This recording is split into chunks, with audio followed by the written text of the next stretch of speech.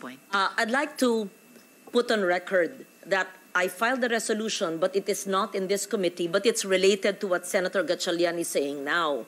You will recall, my dear colleagues, that during session, or was it a budget hearing last year, during the DFA budget, when it was brought out on the floor that there were fake passports, or let me correct it, authentic Philippine passports of non-Filipinos, because according to the Department of Foreign Affairs, in the satellite consular offices that were set up during the pandemic, non-Filipinos applied for Philippine passports granted by the DFA through the satellite offices because the people who applied for it had Filipino birth certificates. So Senator Sherwin is actually correct in saying that ang ugat nitong lahat ay PSA.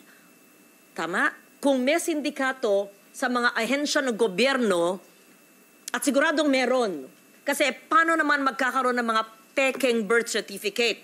Paano magkakaroon ng authentic Philippine passports kung hindi yung sinusumite sa mga ahensya ng gobyerno later on ay nanggaling sa mga sindikatong nakapasok sa mga ahensya ng gobyerno, kaya ang non-Filipinos, ang mga dayuhan, ang mga alien ay nakakakuha ng birth certificate na sila'y Pilipino na maaring makatanggap ng DSWD-AX, kalaban pa ng Pilipino para cash for work dole tupad, na pwedeng maging mga halal or even appointed officials. And Sherwin mentioned, again, maging pangulo pa. Pero kung peke ang birth certificate nga, at kung napepeke ang birth certificate, ano pa ang mga ID emanating from that, o di pwede na sila mag-SSS, GSIS, pag-ibig, may-ari ang lupa, etc. So napakaseryosong bagay ito, at bagamat hindi sa committee ito nahulog ang aking resolution, I think Foreign Relations, this is connected, and I would urge the other committee. But I wanted to put that on record. And after the time of Senator Sherwin, which I hope you will give me the time, right?